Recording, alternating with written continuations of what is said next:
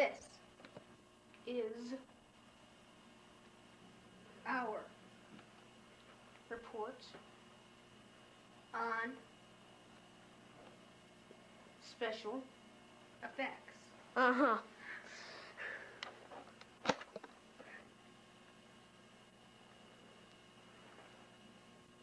Let's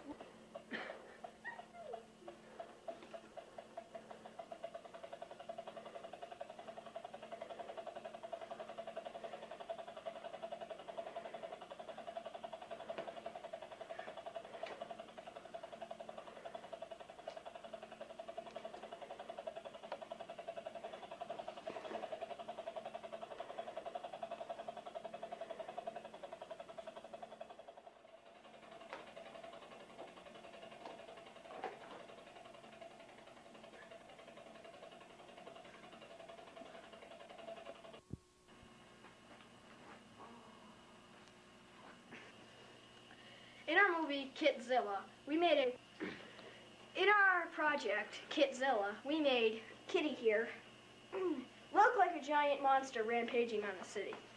This was due to undersized props, such as this one. Thanks to these undersized props, many movies have used these, such as in Godzilla and King Kong. Also, in other movies, small things have been made to look giant by using blue screen technique.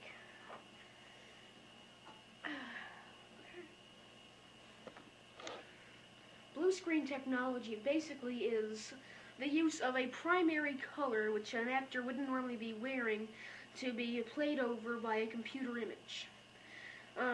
This is simply used because blue is a primary color, it's not common, and it's easy to overplay.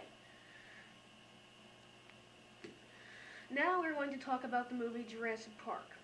In the movie Jurassic Park, the Stan Winston Studios designed and built most, if not all, of the animatronic dinosaurs. Before building these dinosaurs, 1/5 scale models of all of them were constructed. Now, insert heads, hands, tails, and legs were used to portray the raptors in many scenes. Full body suits as well as animatronic raptors were used as well.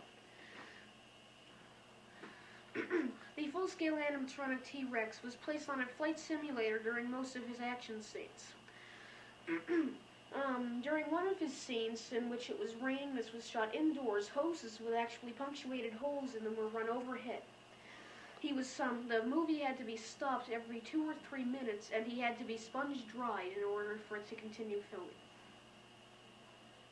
The full-size Velociraptor bodysuits that we talked about earlier had animatronic heads which were actuated by cables connected to computers. The people inside these could not show their legs at any point during the filming, as the raptor's legs were triple jointed. The Velociraptors were used in several scenes in which their legs were not shown, such as several in the kitchen. As you all well know, with Lex hiding in the box. This was shots with animatronic raptors and computer graphics, actually. go.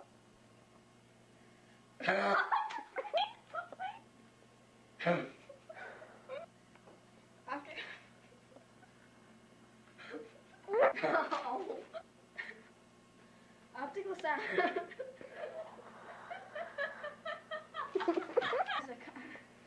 It's like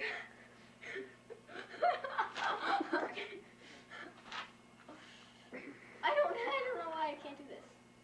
Like varying pattern of neutral tones recorded. The optical soundtrack is a system of constantly varying neutral tones recorded photographically along the edge of a film. The invention of the optical soundtrack afforded filmmakers a more precise control over the relationship between sound and image, and also allowed for a greater complexity of sound and the ability to add more expression to the sound or music. Whatever the character or its source, raw sound can be manipulated to achieve a more specific expression, or in silent films, music was used to help perform a mood or tempo of the action. Sound is basically used for decoration in film. The soundtrack will take much, if not at all, of the dramatic tension. We'd now like to give some special thanks to the sources that we found our information is in film, space, time, and lights. We'd also like to give special thanks to the RCA Camera Company. I'd like to thank the Jurassic Park crew for making a decent enough book for us to get the information out of. I'd especially like to thank my cat, if you can turn the camera over.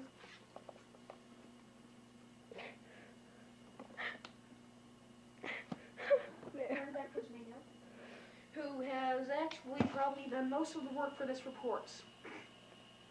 I'd like to thank my friend Eric, even though he was laughing for the better part of it. Please come on. Ha ha ha. Oh, that was a help. Anyway, once again, I thank my friend Eric. He was a big help in this. And I'd also like to give some credit to Andrew O'Connell, who helped us with the skit with the Cat Destroys Skitty, which we shall call Kitzilla.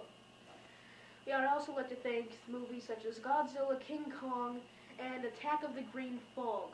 For coming up with this idea. For coming up with the idea for making these cheap B movies which we could replicate.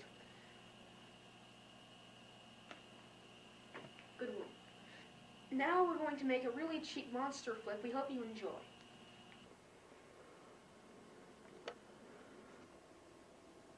What do you got? I don't know. Get down, get down. Go. There! Come on. I can't. Whoa!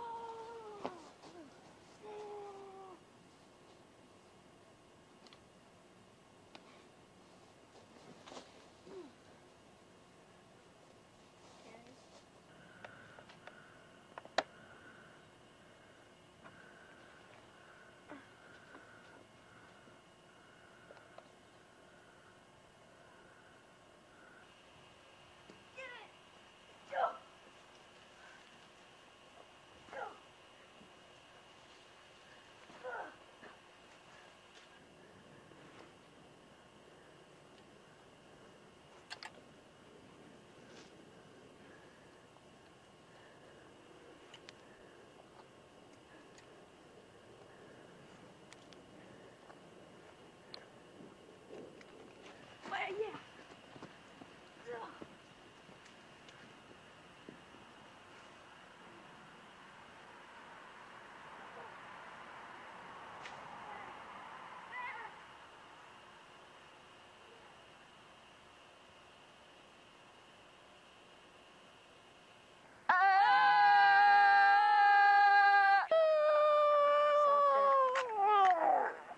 Well, those two skits were thanks to our AT-AT all-terrain and armored transport model, and us, of course, and of course some leftover snow from last Wednesday.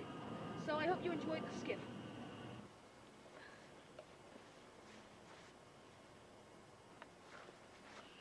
Okay, these are our closing credits. Special thanks to Eric Anderson, Zachary Hubbard, and Andrew O'Connell, who Eric and Andrew both helped in the Kidzilla scenes. And also, we're going to give credit to Eric for playing the monster in the original skit, which we erased. And we also like to say thanks to the model company which built our AT-AT. Also, I would like to give especially 99% thanks and credit to this film, Kitty Kitzilla. You all know her. Goodbye.